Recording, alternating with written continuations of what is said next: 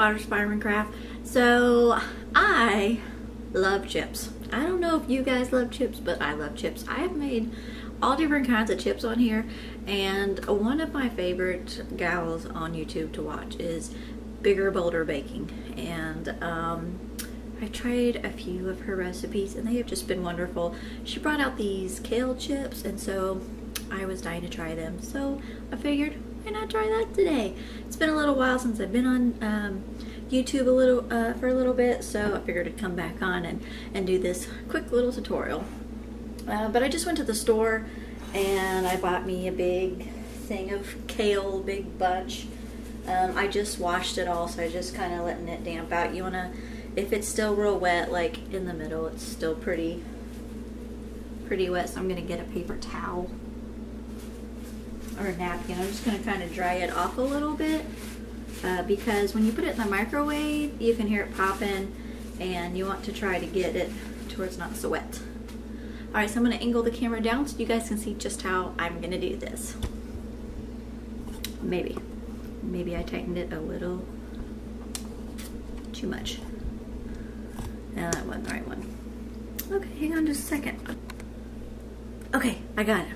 I hit the wrong button. Okay, so I bought this big humongous bunch, and I've made a couple of them already because I wanted to try this before.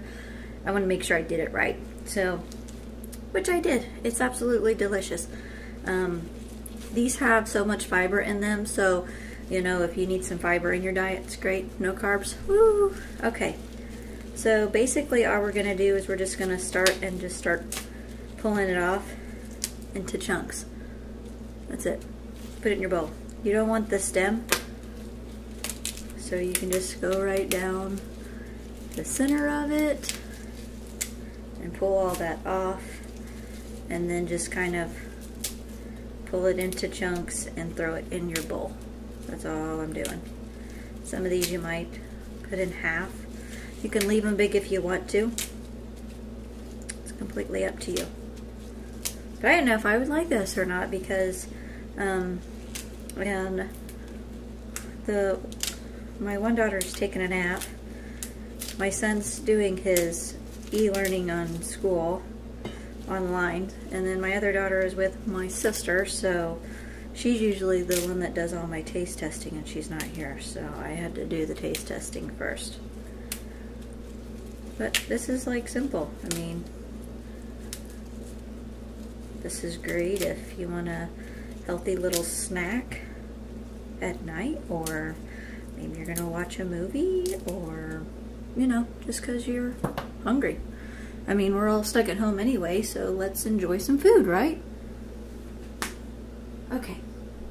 So then what we're gonna do is we're gonna take, now you can use olive oil, but I have canola oil, so that's what I'm gonna use.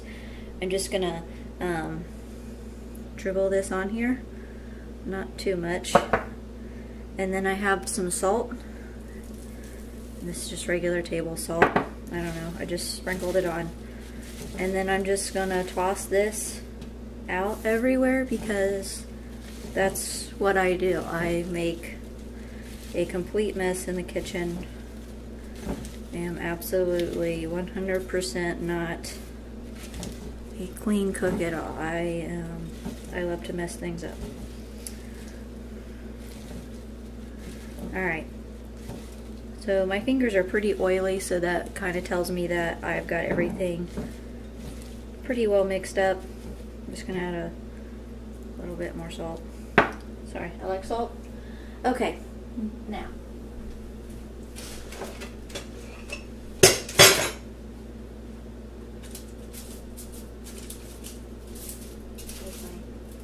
stuff off of here.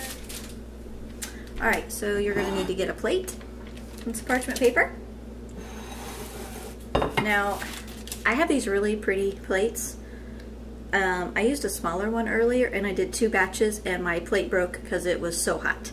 So if you have really fancy dishes, and I really don't think this is fancy, but you know, if you have really nice dishes, then you might switch your plates out, or unless you have like a plastic plate, you know, like a camping plate or something that you can use, that might be better. But I'm gonna do a batch and then I'll just get a new plate and flip it out because I don't want to break my plates, or I guess break any more. So I laid my parchment paper out and I'm just gonna take these and lay them out. I don't want them to touch. I have like a thing with food touching. Don't ask me why, okay? It just do. Ask my, I mean, you can ask my sister. Okay. So you can only do like small batches at a time and try to get them laid out as much as possible. All right, so I'm gonna take these. Let me flip this over here. Okay. I'm gonna put them in the microwave for 3 minutes. When I get that done, I'll meet you back here.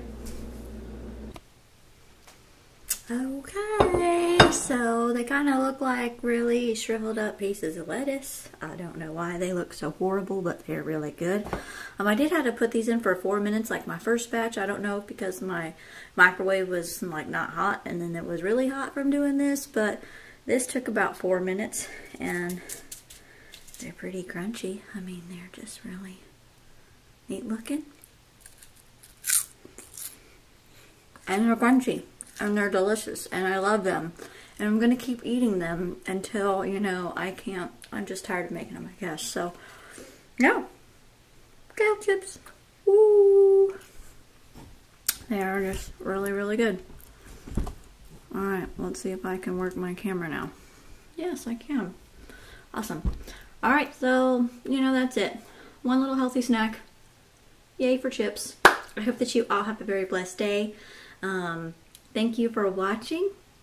See you next time.